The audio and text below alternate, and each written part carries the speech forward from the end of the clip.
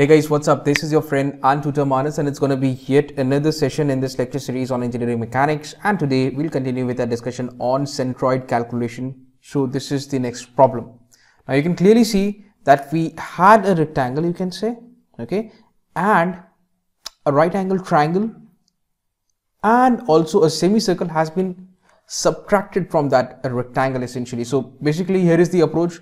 Rectangle, let's say, is 1, okay. You have to subtract a semicircle and you also need to subtract a right angled, well, triangle, you can say. All right, so a rectangle minus a semicircle and also a right angled triangle. Now the first thing that I'm going to do is, let me mark this over here. 1 semicircle, let's say, is marked by 2, and the triangle, let's say, is marked by 3. Okay, first thing is to calculate the area. Now area calculation is pretty simple. A1 is equal to how much? Area of rectangle, that is 200 by this is 200. 40 plus 120 is 160. 160 plus 40 is 200. 200 cross 200 will give you 200 cross 200 will give you the rectangle's area. So 4 followed by 4 zeros. Done. A2. What about A2? A2 essentially is the area of this semicircle. So if you watch carefully, this is the radius from here till you reach here. Okay, that's the radius. How much is it? It's half of diameter. Diameter is 120, so the radius is 60. So it's going to be pi r square. Pi times of 60 square will divided by 2. Okay, and that should probably work out as 5654.87. 5654.87. Okay, let me check this. 5654.87. Done. And next we have the area of the triangle. Well, area of the triangle is half of base into height. So half of base, how much is the base? If you watch carefully, this much distance. Okay, so that's 200 minus 120, that's 80. Base is 80. What about this height? Okay, now this distance has got to be, this has to be 120. Why? Let me tell you. If you watch carefully, this is how much? That's 200. 200 minus 80 is obviously going to be equal to 120. So this essentially can be referred to as the height of the triangle. Okay, and this is the base of the triangle. So base is 80 and height is 120. So just do this multiplication and it should finally work out as, let me check how much it is, 4800.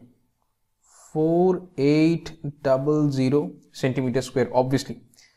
Now what we need to do is we need to find the x coordinates individually for all the 3 geometrical shapes, and for that, first of all, I would like to take a coordinate axis. Let's make it this way. Okay, now let me fine tune this. This is looking proper. That's looking proper. Okay, so this is essentially the y-axis and this is the corresponding x-axis. The first thing is, let's just get the values of x coordinate for a rectangle. Okay, that's 1. Let's say this is C1. So this over here, this distance is nothing but x1, right? And this distance is nothing but y1. And this is pretty simple. X1 is half of 200, that is 100. Write it over here, and y1 is nothing but half of this. How much is this? From here to here it's 200, so half of 200 is obviously 100. Let me check this. So 100 comma 100. Done. Next thing that we need to do is to work out this semicircle. Now guys, if you watch this over here is 4r upon 3 pi. So this is essentially the centroid of the semicircle. Okay, so 4r upon 3 pi. So I don't know what the value of r is. Oh, I do know. So diameter is 120. So r can be taken as 60. You need to put 60 over here so that you can get this value. But essentially what I'm interested in is this. Let me show you. That's exactly what I am interested in. This is x2. And x2, guys, can be written as, if you watch carefully, x2 is equal to this 200 minus this 4r upon 3 pi. x2 is equal to 200 minus 4r upon 3 pi. So r is how much? It's 60 upon 3 pi. You just put this value in a calculator and finally you can get the value of x2, which is equal to 175.5. 175.5. Well, the y value is pretty simple.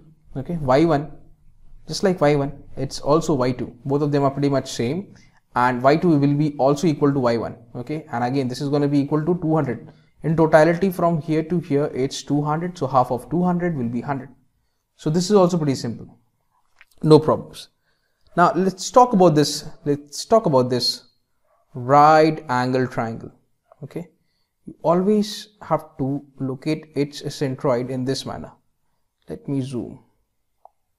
Okay, so height is how much? 120. Then this has to be 120 divided by 3, h by 3, which is going to be equal to 3 times of 4 is 12, 40. This distance, this is, well, that's yc, and this over here is xc is equal to b by 3. How much is b? It's 80. So 80 over 3. I don't know what 80 over 3 is. Put that value in a calculator and this will be equal to 26.67. Okay. So this is centroid C3, you can say. Let me zoom out. Now, this is y3. Oh man, this line.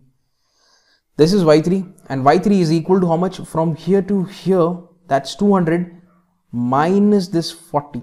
So 200 minus 40 will give you the value of y3. Okay, 200 minus 40 will give you the value of y3. We write it over here. y3 is equal to 200 minus 40, and this is actually equal to how much? It's pretty simple. That's 160. Done. Now what? What about x3? x3 is nothing but this. That's x3, and x3 is something which we have already calculated. That is this 26.67. Okay, so that's x3. So let's write this over here. How much? 26.67. Okay, 26.67. Let me put it up over here. 26.67. Okay.